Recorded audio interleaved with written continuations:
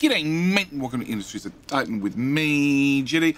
Today, I want to talk to you about our conversion centers, because we've been doing a little mini series so far on, well, factory layouts, and we've covered a couple of the basics so far, like mineral processing and power plants and fuel turbines. And today, I want to talk about conversion centers, because, well, conversion centers are a necessary requirement. We've got to build them to get our employee numbers up, but after we've got our employees up and running, we generally don't need to keep them. So we can either dismantle them or just disable them like we do with a gun, so they're powered down until we need them again. As for our conversion centers, they're not terribly efficient. Not terribly efficient at all. They're going to cost us 100 minerals and also 2 isotopes, and for that, we're going to get an employee supply of 6. It's also going to cost us 12 power and have a negative habitability effect on surrounding houses. Don't put them near houses. It also, from memory, gives us the ability to make 2 employees at a time. That's all we can craft. Also, fills up its waste storage very, very quickly. So if you mass convert, they have a habit of filling up with trash, and therefore you can't use them anymore until the trash has been empty. So today, I want to talk about factory layout. A factory layout that I find way more efficient on both time and power. Also comes with its own internal waste storage. But before we get into that, can I just ask one quick favor? Can I just borrow a like? I'd just like to borrow a like, just really quickly, early in the video. You're not happy with layout, you don't agree with me, by all means, you can have your like back. So, as I said, the 2 things we're comparing is a conversion center. 100 minerals, 2 isotopes. That's going to cost us 12 power, give us 6 employees, and that's all it's going to do for us. Also, upgrade-wise, it's 9, and then it's 36, I believe, to go to the next level. And that takes us from 6 employees to 8 employees. So not really what I consider a large upgrade. As for a factory is going to cost us the grand total of 2 isotopes. Does have a negative habitability effect. It also is going to constantly generate pollution. Whilst it's not disabled, we're going to disable it as we would with a conversion center when they're not in use. But we need to put together a nice little design. To cram out as many employees as possible. Now, of course, that happens in a conversion capsule. And as we can see here, this is going to give us 2 employees straight away for every one of these. So if I build 3 of these, that's 6 already, which is the same amount as, where are we? Population conversion center. Same amount as one of these. Okay. This cost us 100 minerals. This has so far cost us the grand total of, what? 18 minerals. Way cheaper to start with. But, like I said, we need a decent design. Helps if I don't press the wrong button. I want to press rotate. R for rotate. Okay. So we need to get a little design together. So I have, 1, miss, 1, 2. On this side, we're going to do 1, 2, miss. On this side, we're going to face it outside. 1, 2, miss. 1, miss, 1, 2. Okay, nice, simple. From there, we're going to need a relay. I need to put a relay in this tile, this tile, this tile, this tile. Also, to get an energy bridge somewhere. Energy bridge in and done. Last thing we need to do is, well, I want to fill the area with waste receptacles. They need access to that tile. Yes. No, they need access, sorry. Not building that one. They need access to the exit on that tile, and they don't need access there or access there. So we basically fill in our trash depots beside all our relays, and then we fill in 1 row down the middle full of waste receptacles. And this is now giving us 2, 4, 6, 8, 10, 12, 14, 16, 18, 20, 22, 24. 24 more employees from one simple little build. And the best thing is, once it's all built, I have 2 options. So I can find the energy bridge, and once it's built, I can disable it. So if we disable the energy bridge, well, it disables all the buildings, except those that don't need power, like all the waste receptacles. So we can still have employees use this as a general waste dump. The other option is I can always pop out to the world map and disable the whole building. If I disable the whole building, it's no longer using power. Also, those waste receptacles are no longer being used, something to keep in mind, and it's also no longer generating pollution.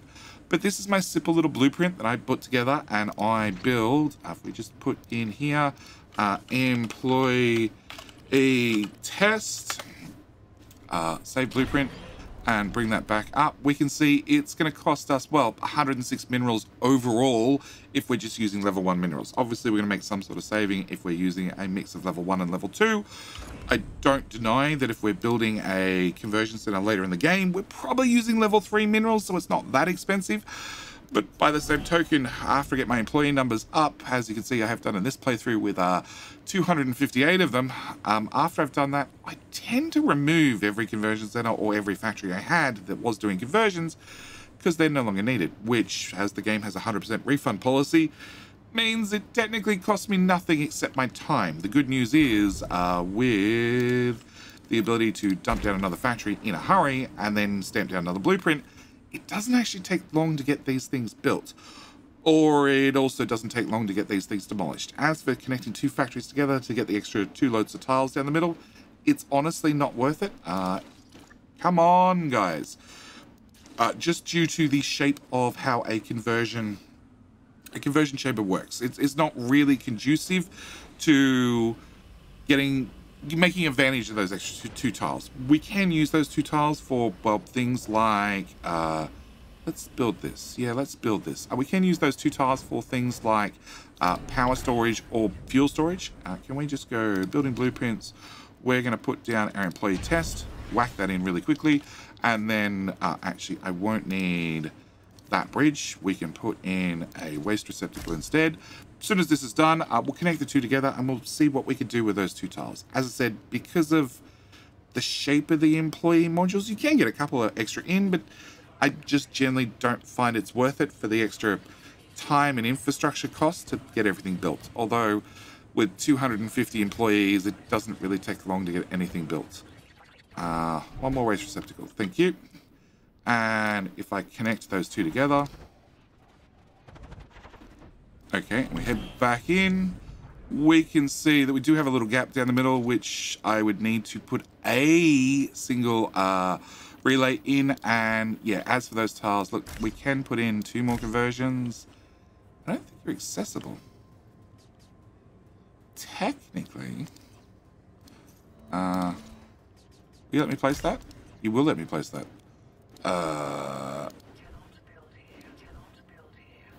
Sure, we'll build it there. Technically, they're placeable.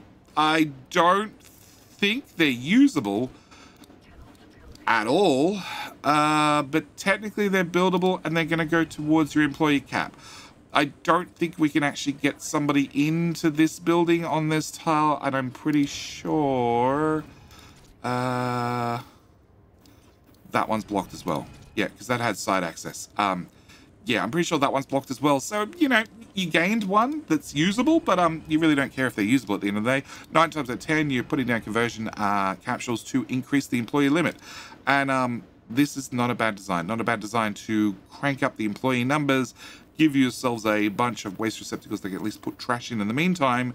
Eventually, they'll empty it back out, but something to put trash in the meantime. And actually, let's just look at total cost is 27 conversion centers, each holding 2 employees each. So this is good for 54 employees, plus the 10, 12, 15 you start with, plus the couple you get from the HQ upgrade.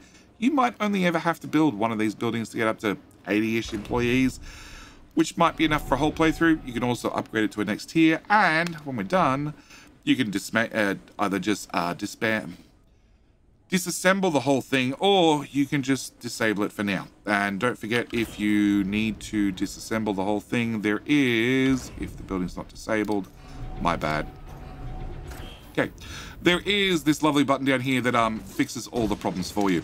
Very quick, very easy. Anyway, with all that said, this is where I'm going to leave this short little video. As I said, it's a short little video on how to maximize your employees, really crank out as many employees as possible in a factory layout, rather than trying to put down, well, lots and lots and lots of conversion centers, which take up time, they take up space, and it's much easier to disable this whole building and turn off the power requirements for 50, well, 27 employee beds and employee, I guess, 50 odd employee cap, rather than, well, having to go through and find a lot of these buildings and disable them individually. Anyway, with all that said, like I said, this is where I'm going to leave this particular video. If you're interested in more layouts, guides, that sort of stuff, there is a link, top link in the description, also in the pinned comments below, for a playlist with more layouts, more designs, more those sorts of things. Anyway, with all that said, thank you guys so much for watching. Do hope you've enjoyed, and I will see you guys on Titan. All right, bye.